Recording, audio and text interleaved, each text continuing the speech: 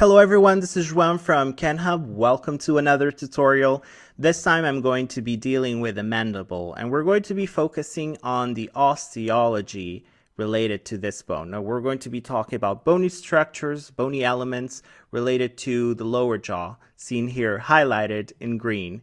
Now the mandible is the only bone in the entire cranium that does not articulate with its adjacent skull bones via any sutures. Write this down, very important.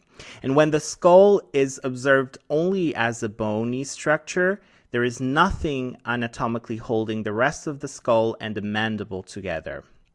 So, as you can see, and as I just mentioned, the mandible is a singular bone that has a distinctive shape, as you can see. And if you can really think for 2 seconds, think about a shape that resembles the mandible. Yes, this looks like a whole. Hey guys, as you can see, this video is a preview which is reserved to Kenhub Premium members. Why not become one today? As a premium member, you will get access to this video as well as other videos, quizzes, articles, and our Atlas of Human Anatomy.